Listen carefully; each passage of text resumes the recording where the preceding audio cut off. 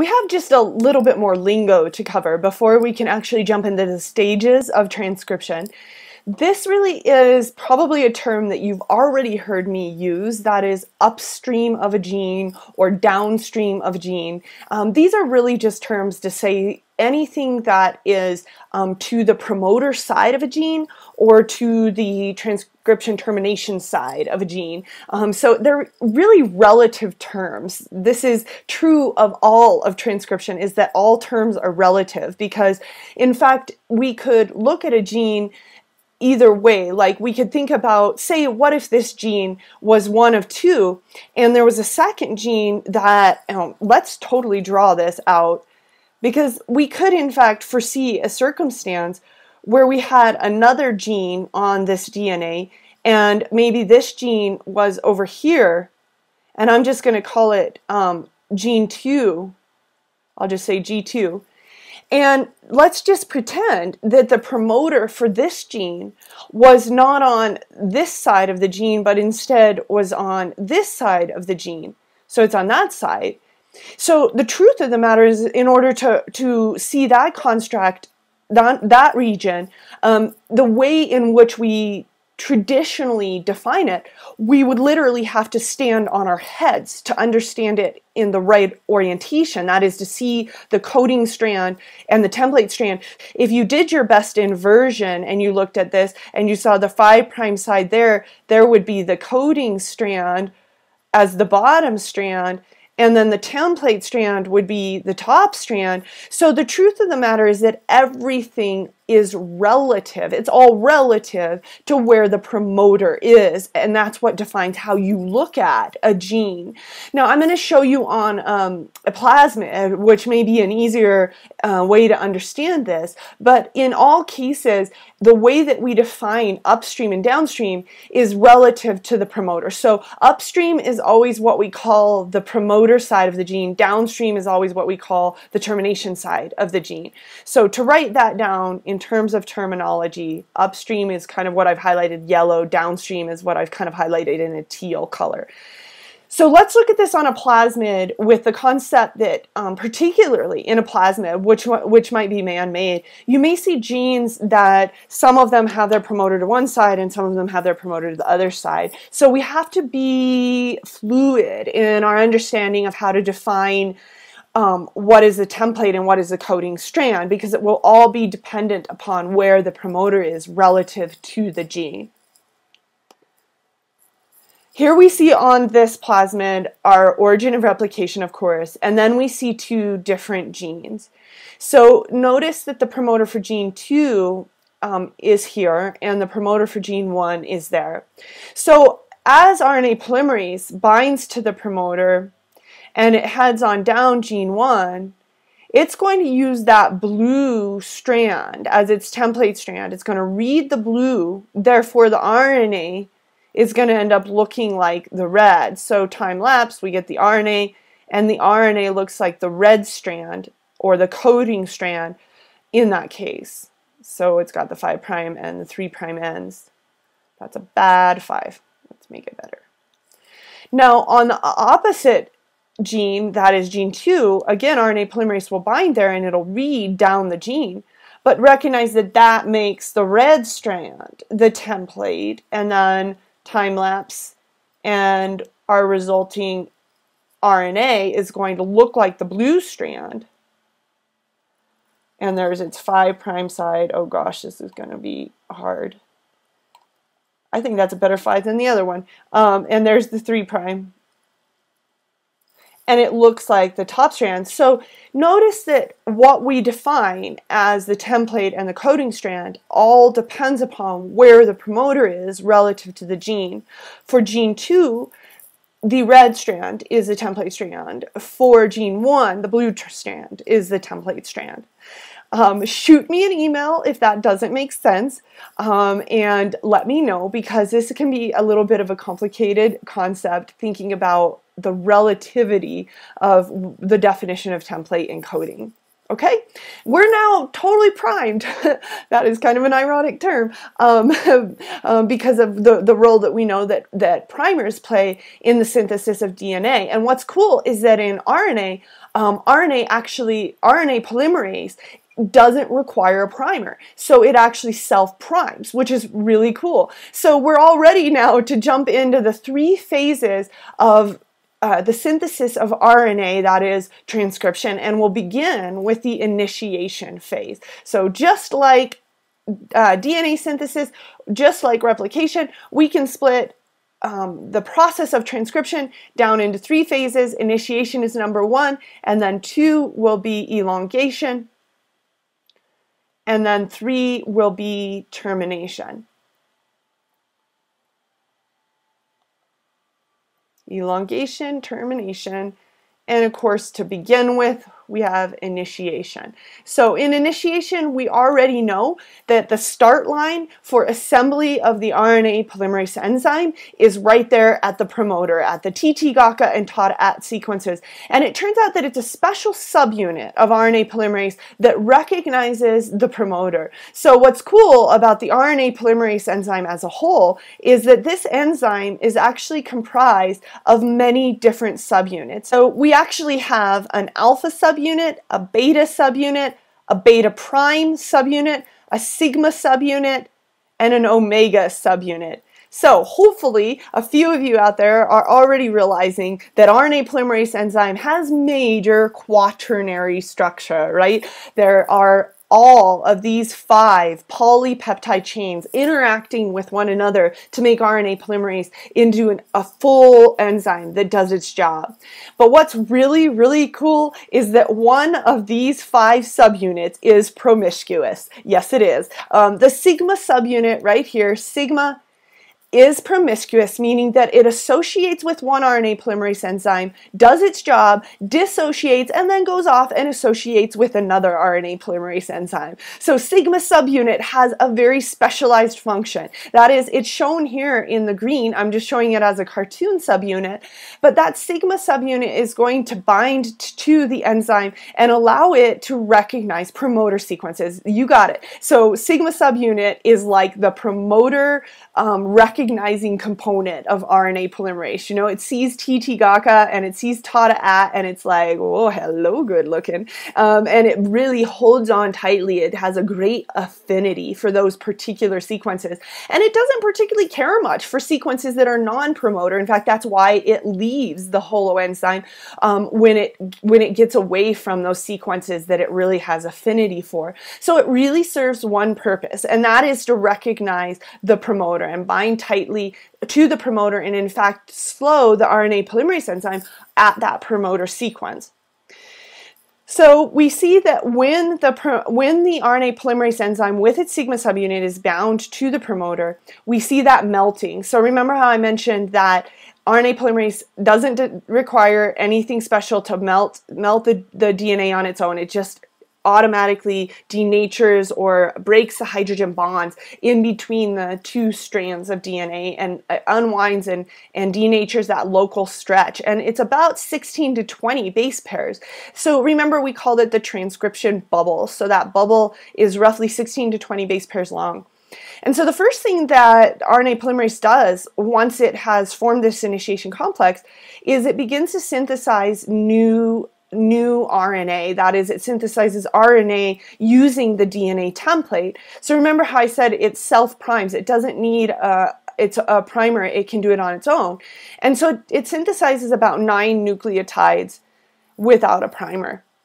So at this point, we've got the very nascent process of transcription beginning. And in fact, we could even draw in here that by the time this is just starting here, we have this little piece of RNA with its 5' side and its 3' side inside of the RNA polymerase enzyme, and it's pairing, it's just transiently pairing with the template strand. So at this point, the coding strand's pushed out of the way and the RNA can pair with the template strand. So only about 9 nucleotides. And then at that point, the RNA polymerase enzyme moves away from the promoter. That is, it actually does what we call clearing the promoter. And once it's cleared the promoter, you can imagine how sigma subunit feels about this. It is like miffed at best. It's like, oh man, those were the sequences I had high affinity for. You know what? see ya. I'm going to go find another RNA polymerase enzyme that's checking out those sequences TT, GAGA, and TATA that are so good looking. So we see the RNA polymerase enzyme losing its sigma factor dissociating from the enzyme as soon as that enzyme has cleared the promoter. And this now opens up the rest of the enzyme. RNA polymerase begins its elongation phase. That is, it begins reading the template strand at full force and at full speed, which, by the way, is not near as fast as DNA polymerase. Remember how DNA polymerase revs along like a race car at 1,000 nucleotides per second? RNA polymerase is way slower than that. It's about 40 nucleotides per second. But hey, don't knock it, because it does it all without a primer. It doesn't have to have something else unzip the genes. It is very self-sufficient. I kind of like to think about RNA polymerase as being more like a cross-country skier versus DNA polymerase being more like an alpine skier. You know, alpine skier is a lot faster, but it requires a chairlift to even get up the hill. You know, RNA polymerase doesn't require that that primer. It doesn't have to have something already there for it. It does it on its own, right? Cross-country skier skis up the hill on their own power. So, you know, how many ski analogies can we make in one vodcast? Hopefully a lot. So now we're ready to go on into the elongation phase, where one nucleotide at a time is added onto the ever elongating RNA. This is a zoom in at that transcription bubble where we can see the pairing, the temporary pairing of the RNA with the template strand. And you can see very clearly that this is the RNA very transiently pairing, because of course there you see where there was an A in the template, a U is incorporated. So this is the RNA getting synthesized there. Now, once the RNA polymerase enzyme has passed a certain section, it allows the DNA to re-anneal. So that means that the RNA gets kicked out. And so you've got this 5' end sort of flapping in the wind that is exposed. It is no longer paired with the template strand. So we now see our single-stranded RNA that we know to be the product of the process of transcription. So this is kind of a quick down and dirty look at that. So as we mentioned, as RNA polymerase moves, the previous stretch of DNA is allowed to re-anneal. I have a cheesy total B-rate animation that we'll probably want to watch like 10 times because it is so, well, I don't know, maybe calling it rad is a little bit of an overstatement, but it is very descriptive. It helps us see a time lapse of how this process is taking place, whereby the RNA polymerase melts a short stretch of DNA and pushes out the RNA as soon as it has passed through that stretch. Ready? Boom, boom, boom, boom. See it go. Okay, we gotta do it again. So watching that RNA polymerase enzyme clear the promoter and head into elongation, this is the 5' end out here of the RNA, and watch the RNA get longer and longer as it reads the gene. Oh yeah, do it again. Yeah, good looking. You know, not to toot my own horn, but that is a pretty cool animation. So as soon as RNA polymerase has left the promoter region, the cool thing to take note of is that another RNA polymerase can come in and start a new round of transcription. So in theory, what we could get is something that looked like this, and let's just draw it because we're drawing today. So I'm drawing actually 2 transcription bubbles because what we're showing is that at any given time, once the promoter is cleared, another RNA polymerase enzyme can bind. So in theory, what we could see here is an RNA polymerase enzyme bound very early on and then one bound later. And you can get a situation where there is a very short RNA just barely being made. And then maybe you've got a much longer RNA here that has been being synthesized for a while. So more than one RNA polymerase reading the same gene at the same time. That's pretty cool to visualize and maybe helps to have a little bit of a drawing. So once the RNA polymerase enzyme reaches the transcription termination site, that is where everything stops. And there's actually more than one way in which stopping can occur. One of the ways that stopping can happen is actually literally, and I'll just, since we're already, let's add to this current drawing and say that we get one of the RNA polymerase enzymes is ready to stop. It's already down at this termination site. And what often will happen at this termination site is something that we call hairpin loop formation. So what actually occurs is you've got your RNA, and it's pretty long at this point. Here's its 5' end. It's really quite long, and it's, you know, still transiently paired right there. But what will happen is there'll be a local region of RNA that actually self-binds. So it's like there's this region of complementarity in the RNA itself, and it forms hydrogen bonds in this little local region that forms a little loop.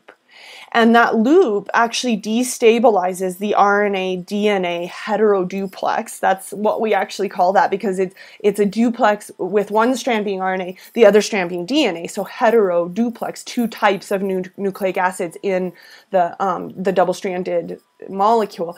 So we're recognizing that this hairpin loop actually destabilizes that heteroduplex, and it causes this, you know, uneasiness, rocking of the boat, and it causes the transcript to fall off, and that leads to termination. So that's a common way in which transcription is terminated, called hairpin loop formation. Here's a zoom in on a hairpin loop, and you can see there the local hydrogen bonding that is forming in the RNA itself. So it's this little region of local structure in that RNA that causes the destabilization. Quick side plug, Wikipedia. I happen to be able to assess the quality of this image and say, hey, Wikipedia, good job, you did pretty well here. Remember that Wikipedia can be a very good source. It's usually just not an ultimate source, right? Meaning that Wikipedia has sources, and those are the sources you should cite, not Wikipedia itself. Although sometimes they do make their own figures. So the other way in which termination can take place is actually called row-dependent termination. So what happens with this type of termination is you've got your RNA transcript kind of just, you know, hanging out in the wind, right? That 5' end is flapping in the wind.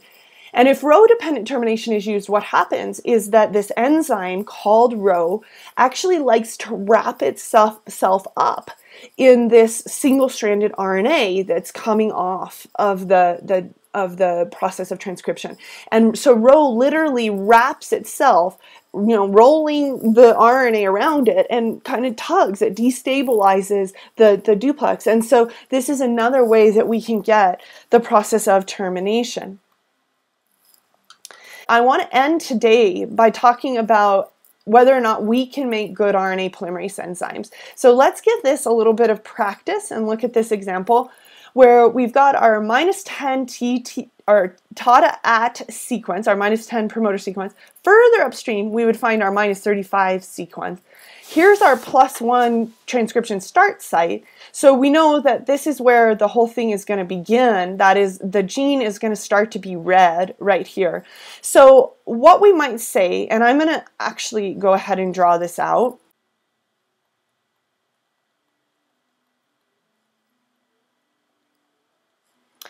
So if RNA polymerase is bound right here at the +1 start site, and it's got this bubble going on. Right, so here's the enzyme, and it's opened up this region here. And I'm not showing all of the template strand, just part of it.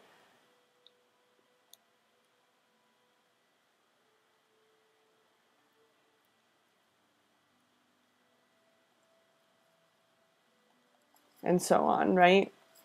What's going to happen first here is that this template strand, starting with the +1 start site, this strand is going to be used as template to build the RNA. So the T there is going to pair with an A, the T with an A, the G with a C, and this is our RNA that I'm showing in red, just temporarily pairing with the template strand. So notice that this looks just like the coding strand, But eventually we're going to get to some T's, and those are going to have to be replaced by U's, right? Because the A's in the template strand will pair with U's rather than T's in the RNA. So we're going to recognize that we can easily write the sequence of this RNA by replacing the U's in the coding strand, or replacing the T's in the coding strand with U's. So that will give us our answer to this question. So recognize each place where we come into seeing a T, then that becomes a U. So hopefully you're understanding, and that makes really good sense. And that's what, like the third time only that I've talked about that concept. So you got off easy. We didn't really talk about it 10 times. Have a fantastic day, and I hope that you have a wonderful weekend.